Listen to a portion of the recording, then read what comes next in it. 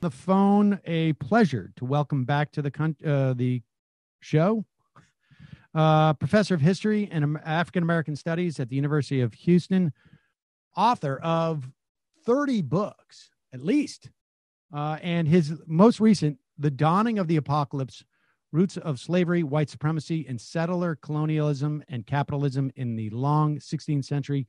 Professor Gerald Horne, welcome back to the program. Thank you for inviting me.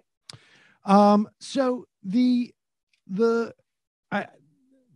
one of the things I want to just start a little bit more general, because one of the things that I really enjoy about your work is that it seems like you have pursued a topic and then realized that there is a predicate that is missing, and you have done that timeless times to where you are back to the mid 1400s. Will you just talk about your perspective on history and that process, and then, just to set the table as to how we can then start to move forward, I guess, in time? Well, I'm trying to understand how so many people from so many parts of the world, myself with roots in Africa, I assume your roots are in Europe, how we all wind up in North America speaking a language, English, that in the 1500s was the language of a minor kingdom on the outskirts of Western Europe. And so in order to answer that question, I've been going back in time. My previous book was on the 17th century. This book ostensibly is dealing with the 16th century, but actually, in some ways, I'm going back to 1095 and the origins of what were called the Crusades. That is to say, this effort by Western European Christendom to retake what they call the Holy Land, which they thought was unjustly and improperly under the domain of Muslim powers. And so I think that what I'm trying to do is to try to understand the past so that I can have a better understanding of the present. I mean, for example, when you go to a doctor, oftentimes a doctor takes a detailed medical history. And that is not just because the doctor is a student of the past. The doctor is trying to understand your present so the doctor can prescribe a detailed treatment plan and a diagnosis. And so that's what I'm trying to do by going back in time in history. So you are also in the process of doing that. You are in many respects revising what you call the creation myth of how of both the settler colonialism and how the United States were formed. All right. So where you're going back to the Crusades, and then we are at least in terms of I guess the saga of what ultimately will be the United States. We're also at the Ottoman Empire in 1450. How does the Ottoman Empire, essentially going after Constantinople here, where does that lead us from there? Well, you have to understand the religious conflict in some ways mirrors, if not was more excessive and more extreme than the ideological conflicts of the 20th century. I'm sure you're familiar. I know that you're familiar, for example, with the existential terror that was induced by the rise of fascism in Germany and Italy and Europe. That was an ideological conflict, for example. In 1453, when Muslim powers, the Ottoman Turks, seized what was then called Constantinople from Christian powers, that induces a kind of existential terror in the Christian powers, particularly Spain. And as the Ottoman Turks begin to move west, it seems as if Spain, which fortunately for its sake faces the Atlantic Ocean, begins to move west as well, because there's a fear that with the Ottomans seizing what becomes Istanbul, that the trade routes to the riches of the East, Persia, India, China, are blocked, and therefore there's a desire to move west to find a new route to India, for example, which is why when Christopher Columbus, sponsored by Spain, bumps into the Americas, he calls the indigenous inhabitants Indians. And that's why even today, the Caribbean nations oftentimes are referred to as the West Indies, for example. And that process, instigated by Columbus, helps to bring millions across the Atlantic, ultimately, not only Europeans, but also Africans, to create this new regime that we are now faced with in North America. So that begins the process, as it were, and you say that 1492 was a hinge moment for Western Europe.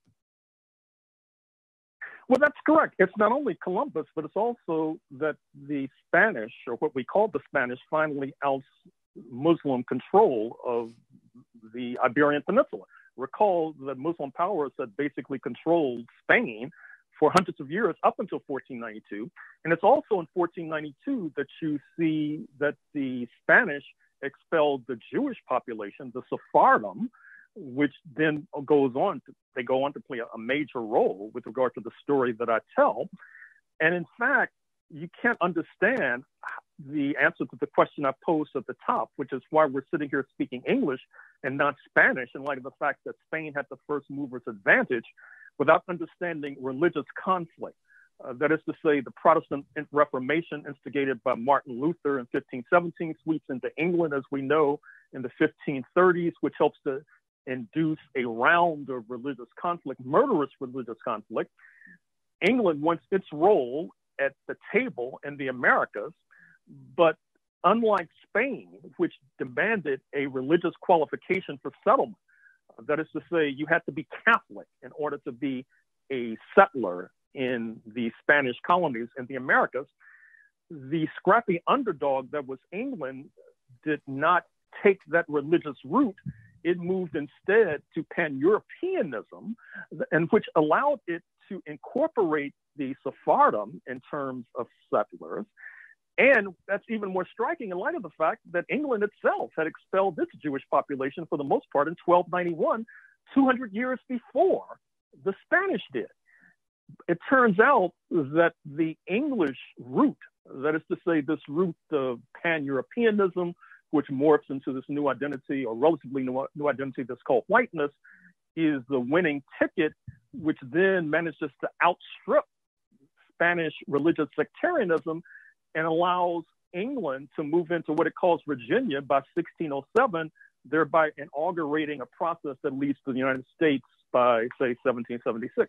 Okay, and I really want to sort of like walk through what you just said slowly, because this is I find this so fascinating, and it tells us so much about the questions of the relationship between it seems to me racism and capitalism, and obviously white supremacy and settler colonialism. What was it? So in some way, what I am gathering from your work is that what's happening at that time, it's almost like water will find its lowest, the lowest point.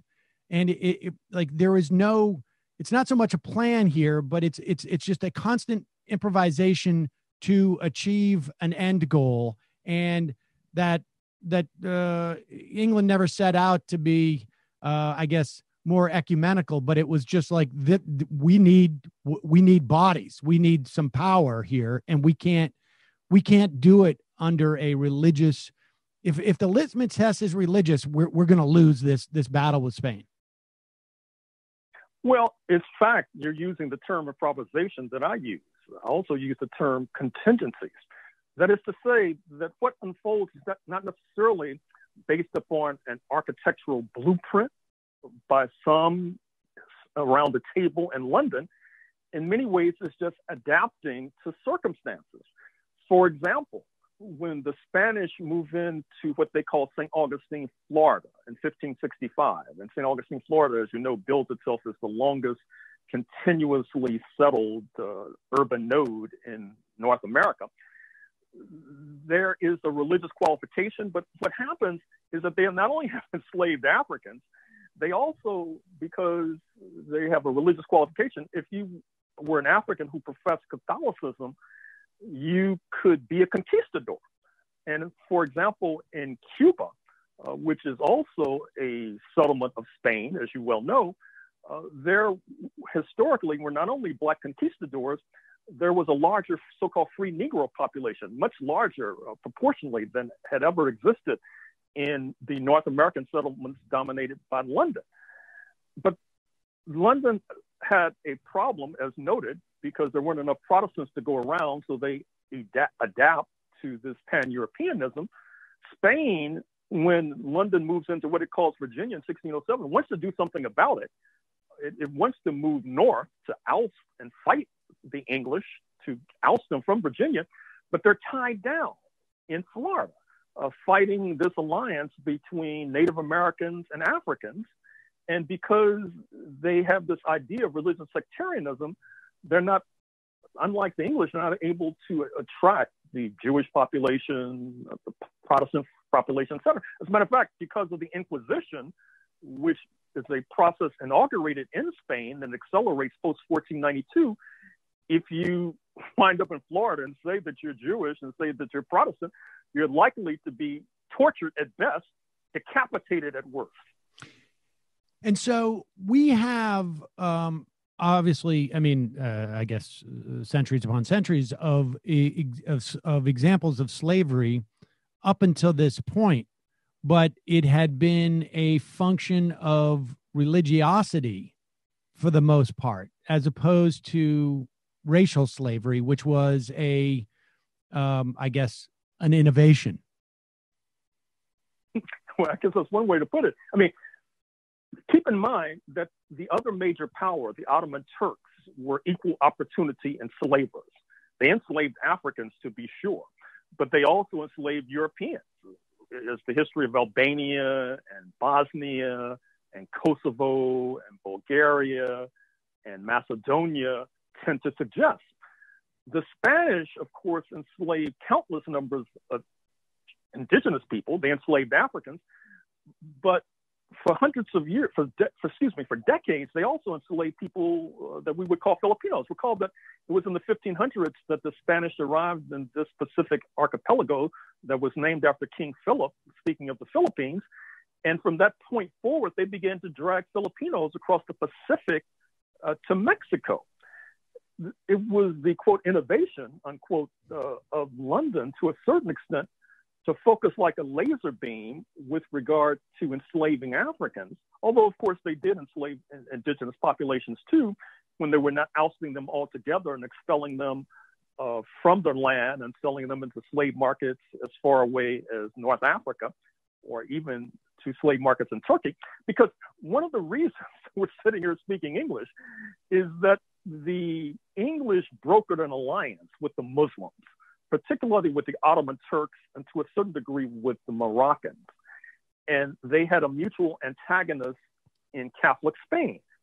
The enemy of my enemy is my friend, of course, is still a staple of international diplomacy.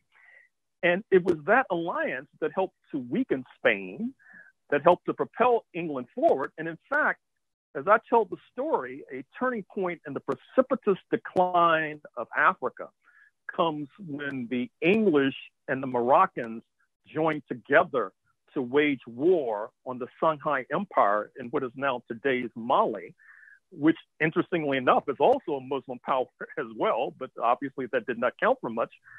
And the destabilization of this relatively strong state in the heart of Africa has negative knock-on effects, ricocheting and cascading as far south as today's Nigeria, softening up West Africa for the onrushing African slave trade, in which the English play a primary and paramount role.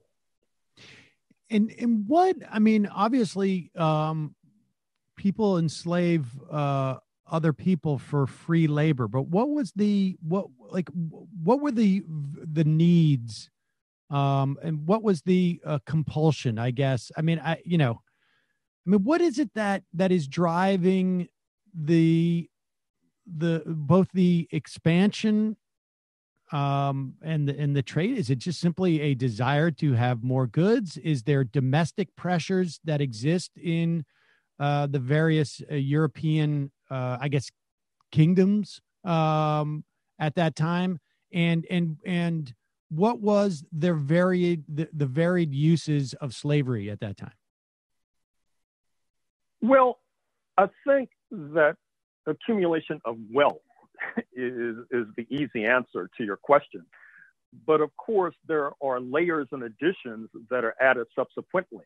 In my book on the 17th century, I talk about how when the English arrived in Barbados in the 1600s, initially, when they're bringing Africans across the Atlantic, supposedly this was done because they were going to introduce them to Christianity. And for the longest, they're referred to as heathens and non-Christians. And at a certain point, that shifts, and they're referred to as an inferior being, that is to say, referred to as Black. But I think that it's important to point out that the African slave trade is one of the most profitable enterprises known to humankind. You can invest $1 and get $1,700 back. I dare say that there are some, even today, who might sell their firstborn for a 1,700% profit. This also had other spin-off effects. That is to say, in order to bring European settlers across the Atlantic and enslaved Africans across the Atlantic, that presupposes ships, which presupposes a shipbuilding industry, presupposes the creation of a working class in England itself that has wages, that then can use those pounds to buy food, to buy other products, which then leads to production of those goods as well.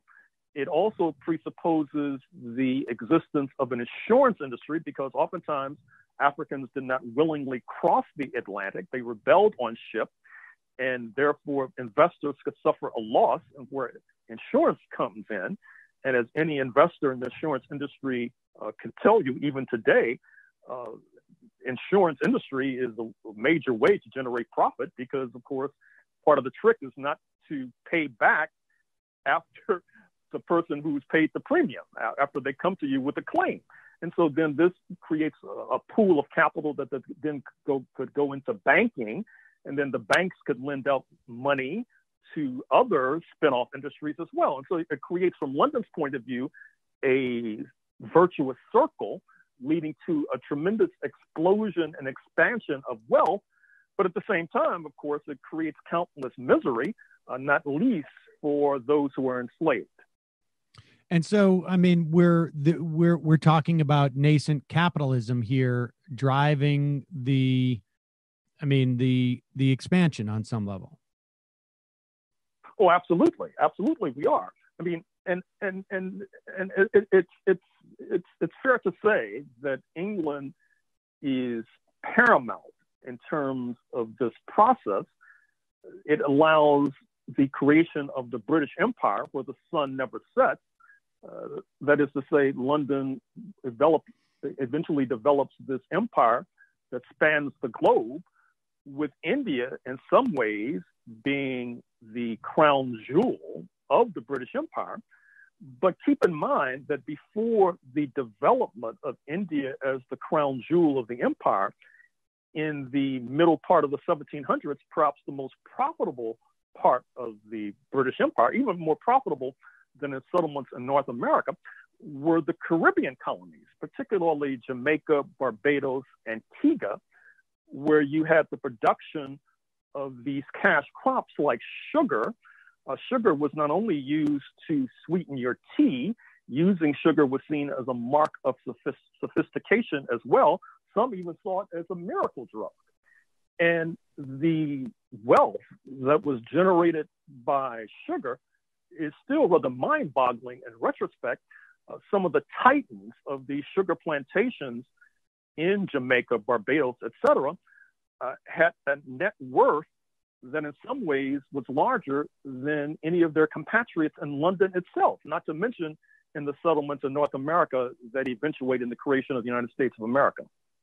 So we have this nascent capitalist system that requires that not only requires free labor, but commodifies the free labor and builds a whole industry around the process of providing free labor.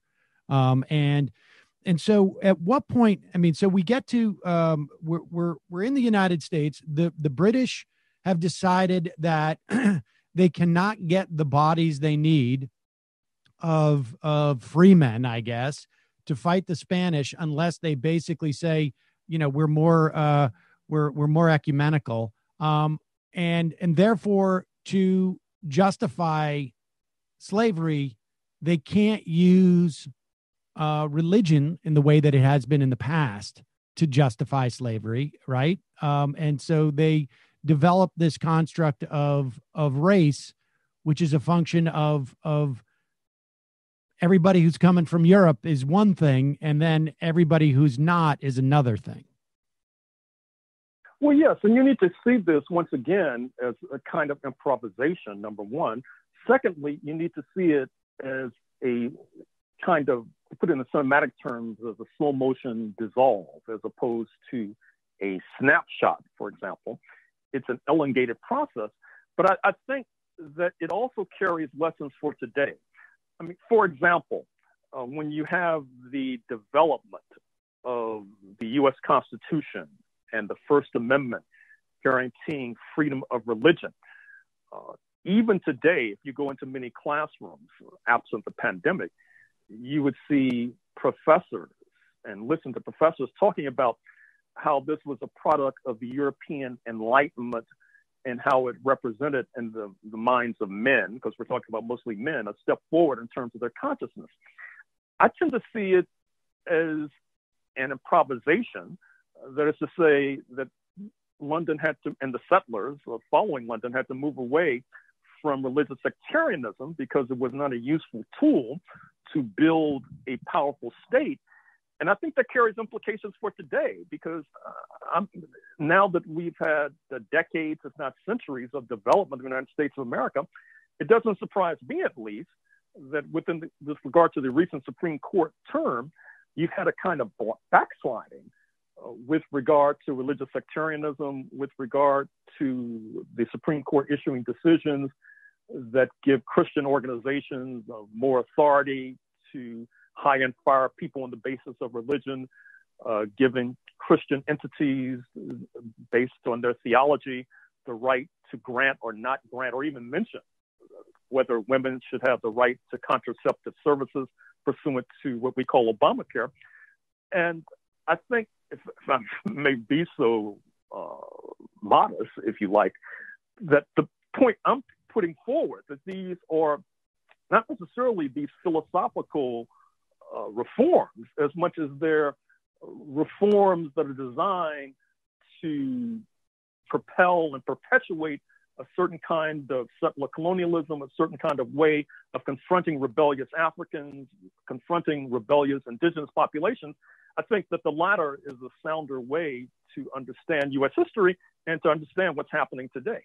So, in other words, it's a pragmatic decision made by people who still have this agenda of accumulating wealth and power, and they're just looking around and seeing what they have in their quiver at any given point. And there are, over time, what's in that quiver changes and sometimes returns to the mean. I mean, I feel like we could notice that in the context of, you know, in our modern era, when we lose the Soviet threat, we develop new threats that appear. When and down to, like, when the Republican Party loses homophobia as an electoral tool, it becomes more focused on transphobia or other issues. Because it's just sort of searching for an arrow in its quiver that will function in the same way as the last arrow that no longer is effective. Well, it's interesting that you mentioned that, because I wasted a lot of time yesterday watching on C-SPAN this presentation from the Trump Hotel in Washington by the House Freedom Caucus. I'm sure you're familiar with these Yes. right wingers in Congress, in a joint symposium with the Liberty University of Mr. Falwell. And it was all focused on China. And it was a fire-breathing exercise. And I think it's fair to say, particularly after watching Michael Pompeo, the U.S. Secretary of State's speech, not coincidentally at the Nixon Library in Yorba Linda, California, just a few days ago, where he basically signaled not only the launch of a new Cold War against China, but in some ways an effort at regime change with regard to China, that it's apparent that Washington has found a new enemy, which then will help to generate ever larger Pentagon budgets. It will help to focus the mind. And interestingly enough, one of their major themes at the Freedom Caucus was that the Black Lives Matter protests from the Atlantic to the Pacific are basically sponsored by the Chinese Communist Party. I kid you not. And so this will also be a way to help to discredit these protests, because supposedly they're tied to the newest foreign antagonists of the United States of America. And so it goes. That's funny. I have to say, my sense is that the China thing is not quite as new as that. I think there's a long lineage. I recall when I first started doing radio, we interviewed Gary Hart, who had that. I think you'll recall this, that he and I think it was Rudman had were tasked at the beginning of this century to create a panel on the 21st century security risks to the United States of America. And Hart had told me this story where they sat around a big table. There was 25 of them or so. They had invited people in.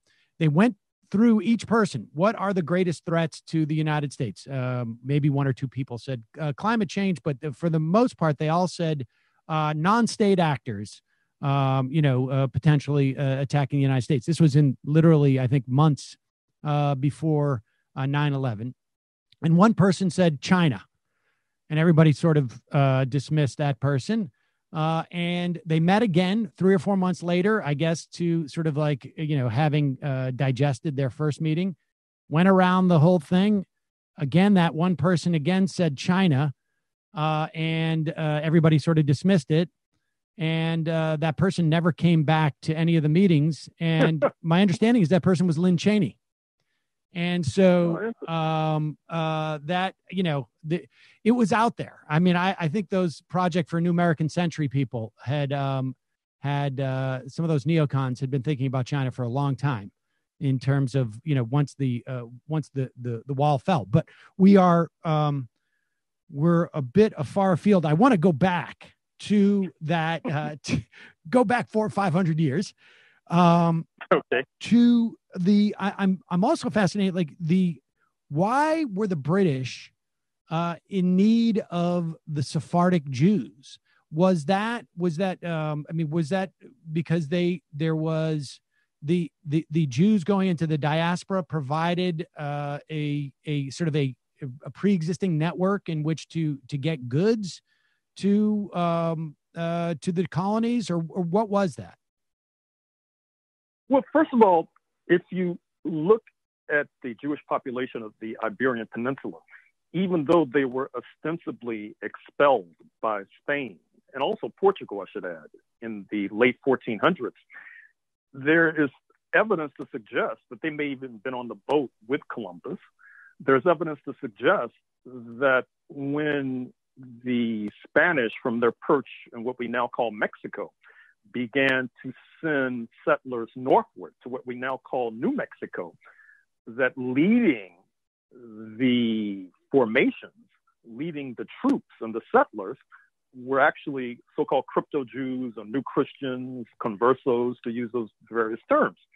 Now, with regard to the English and also the Dutch, because in some ways the Dutch were a stalking horse for London, in some ways the Dutch, who were also predominantly Protestant, were ahead of England in terms of developing some of these forces we're talking about.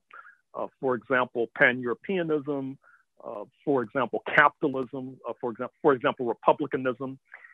And when the Sephardim were expelled, they dispersed all over the place. And so when England began to make their overtures to this population, they had what were called these diaspora networks. You know, their compatriots, their co-religionists in the four corners of the world who could supply trading routes, trading intelligence, commercial intelligence, etc.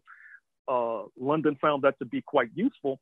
And as you know, a turning point in terms of the Jewish population moving to North America comes in the middle part of the 17th century, let's say the 1650s, when Oliver Cromwell, who temporarily had dislodged the monarch and had led to the beheading of the monarch, basically makes a kind of pact with the Jewish community, which then blossomed after London ousted the Dutch from Manhattan in 1664. And even before then, you had a Jewish population moving into Manhattan, despite a kind of anti-Semitism by Peter Stuyvesant and other Dutch leaders. And so in sum and in capsule, that's how the Sephardim figure into London's calculations. I want to just also go through that process of my sense is from what you've written is that it's, you know, there's no one sitting in a room going, what we need to do is create this these racial divisions as a way of greasing the wheels in slavery, so that we can diminish the moral compunctions and we can commodify these people.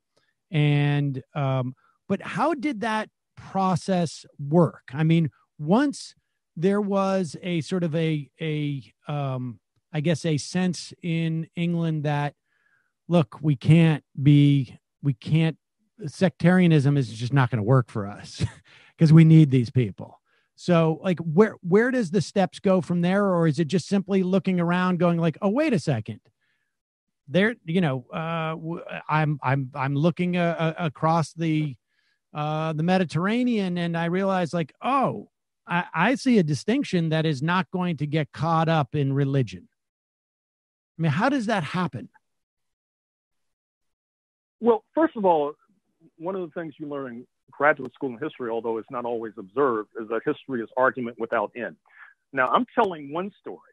Let us say that magically and mysteriously tomorrow, a bunch of letters of Oliver Cromwell arises in London, where he says specifically something that contradicts my story about improvisation and contingency. That will lead to a new story being written. But in any case, as of now, this is my story and I'm sticking to it because this is what the evidence tends to suggest, which is that London is the scrappy underdog. It does not have many options in terms of getting a place at the banquet of colonialism, since Spain has the first mover's advantage. And at the same time, as noted, it makes sense for London to ally with the Sephardim, who, needless to say, many of them are quite bitter about what befell them when they were subjected to the Inquisition and expelled altogether. And a similar process happens to the Muslims in Spain as well. They're subjected to the Inquisition by the early 1600s. They're expelled altogether from Spain, but they're just across the Mediterranean from Muslim powers, including Morocco. And so it doesn't take some sort of savant of diplomacy in London to figure out who you should align with. And interestingly enough, this kind of thinking is echoed and mirrored in the plays of Shakespeare with regard to his Othello character, with regard to what many have pointed out to his favorable portrayals and depictions of Muslims, because this was the line that was coming from London at that particular moment in history. So what was were their foundation? I mean, like for me, it seems easier for me to see where there would be foundations for religious, where there would be foundations for sectarianism, right? And that, this is the way that kings would justify their rule for centuries. God and our perception of what God is has deemed me, the ruler, and everything that you get is a function of what that God has done. And so, society is constructed in such a way where the authority of religion holds. Where does it, what is your sense of what provided that foundation for seeing, for the construct of race? Well, as I tell the story, one of the problems dealing with race and racism is that, in my estimation, it has religious roots. And this is not necessarily my opinion. I think a scholarly consensus is developing. For example, one scholar who I quote suggests that lynching, this barbaric practice of the late 19th century, early 20th century, first few decades of 20th century in the United States, particularly in Dixie, where Black men in particular are hung from trees, and hundreds, perhaps thousands, amassed. Sometimes they're burning crosses. This scholar tends to see lynching as a kind of quasi-religious process. And one of the reasons I go back to KKK would burn crosses. With regard, the KKK would burn crosses. Say that again? Yeah, the KKK would burn crosses. Exactly. Well, it's part of this Christian KKK, of course, thought that it was a Christian organization. In their rhetoric and their verbiage, they had many references to what they called Anglo-Saxonism. And in fact, in their second iteration around World War I, about 100 years ago, they even revived the religious wars. They proudly proclaimed that they were Protestants. They harassed Catholics, except in Louisiana, where you had a white majority, particularly southern Louisiana, which was predominantly Catholic. But in northern Louisiana, up around Shreveport, where it was predominantly Protestant, they tended to be anti-Catholic. And so what I try to suggest is that what some would call the sort of othering process, that it begins with Muslims. And then keep in mind that when the African slave trade takes off, it initially takes off in areas of Africa that are predominantly Muslim.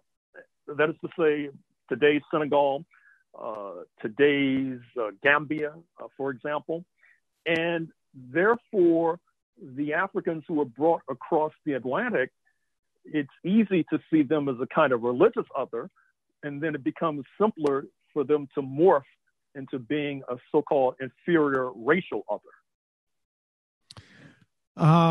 It's fascinating, and I want to just also tie one other thing in before we go, and I feel like I could talk to you all day, frankly, but there feels like there's a certain symmetry between the idea of racial oppression being a function in this country, anyways.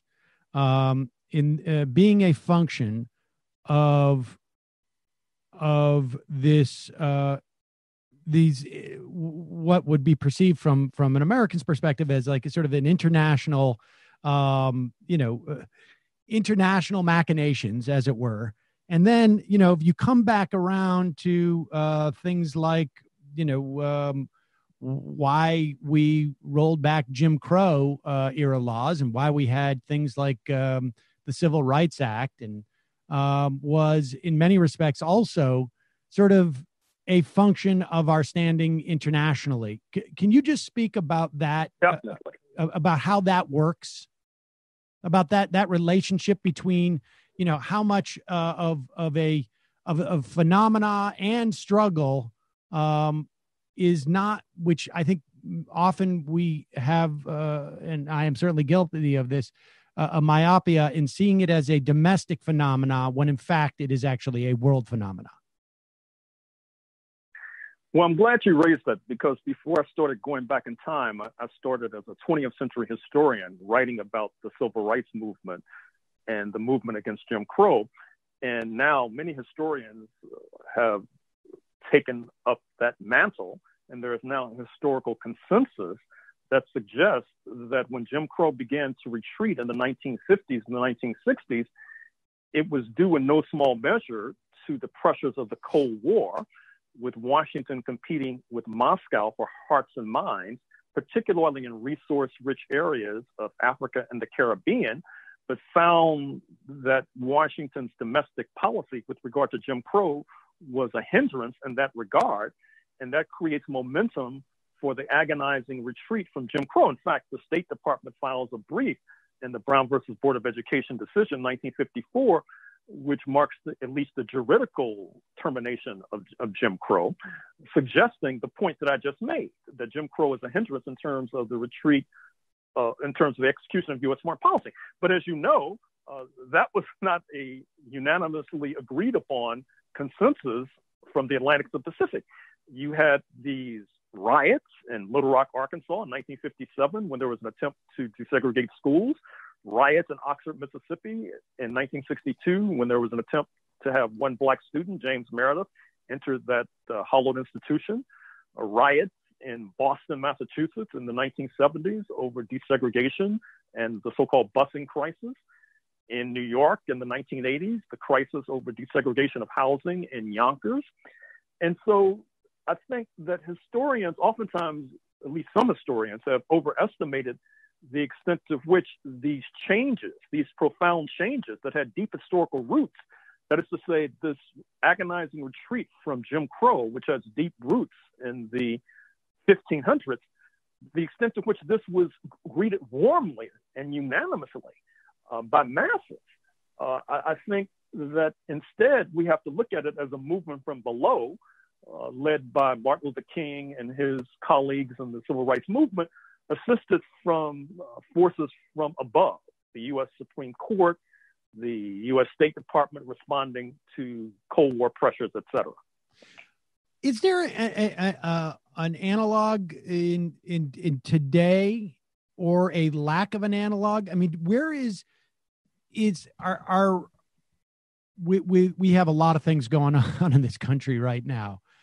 To what are we untethered from that internationalism? I mean, if we are, is the fact that we're untethered also having implications?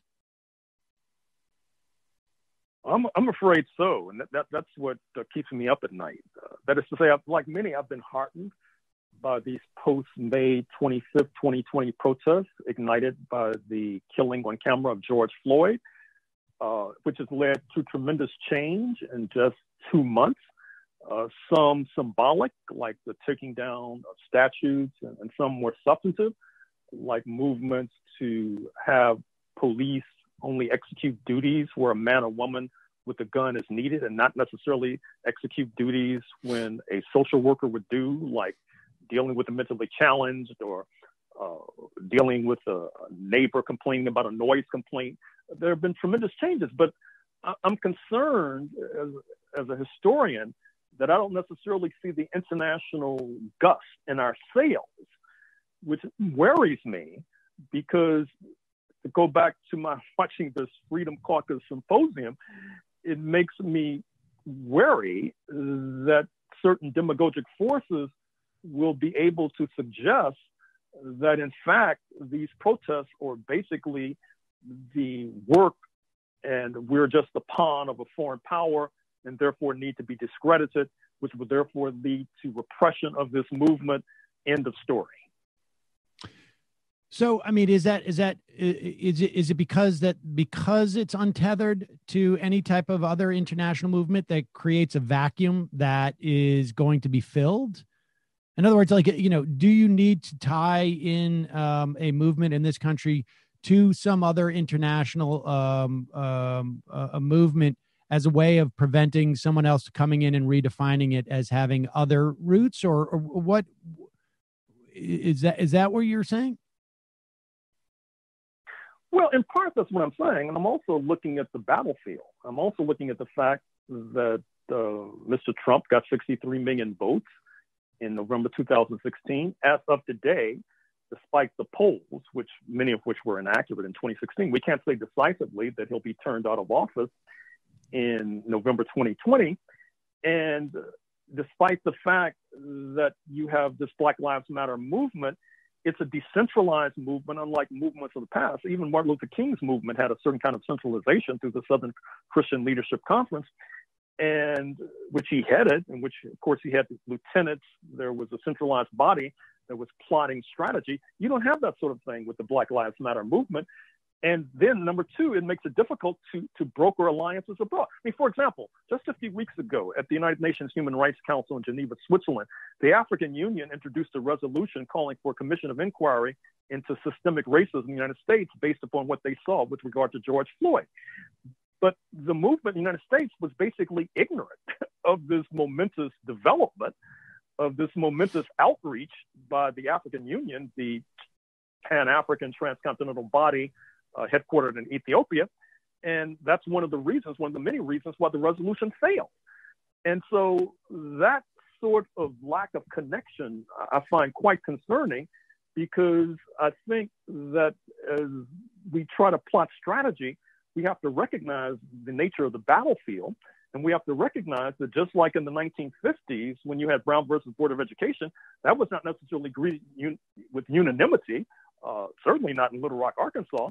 And I don't think, quite frankly, that some of these changes that are taking place now are not necessarily being greeted with unanimity. Right. And I think that we may be shocked to find a quiet riot at the polls on November 3rd, 2020. And just to sort of map out like how what the value of that type of international alliance is, that if there is domestic support for and increased sort of like public support for that that resolution headed by Ethiopia, you also, it seems to me, it can also go the other way too, where you say, if you're concerned about China's expansion, you're going to need, some connection with Ethiopia, right? I mean, like China's pouring just tremendous amount of money into Africa, and my understanding is that much of the economic development in Ethiopia has been driven by Chinese investment, and there is an opportunity to leverage that the fear of an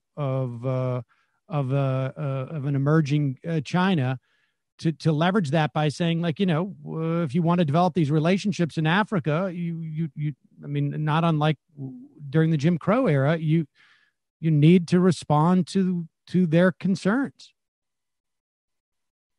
Well, I was thinking of that as I was watching the Freedom Caucus symposium at the Trump Hotel, because many of the speakers, many of the congressmen who were speaking, there were mostly congressmen who were speaking, including Dan Crenshaw of Texas, Ted Yoho of Florida, et cetera, Senator Marsha Blackburn of Tennessee, for example, and Senator Tom Cotton of Arkansas. They kept talking about how it's mandatory for Washington to develop global alliances in order to confront China. And as I was watching that, I was thinking of Mr. Trump's hostility to the European Union, his referring to certain African countries as being no more than F-holes, to use that euphemism. And I was wondering how they're going to work out those conflicting and contrasting lines. And I'm not so sure how it's going to work out, how it's going to play out. Well, Professor, it is always a real pleasure and honor to talk to you. The book is The Dawning of the Apocalypse: The Roots of Slavery, White Supremacy, Settler Colonialism, and Capitalism in the Long 16th Century, which we should say, for whatever reason, that century was particularly long. It ran from the mid 1400s to into the 1600s. Thank you so much for your time today. Fascinating stuff. And we will put a link to that book at majority.fm. Thank you for inviting me.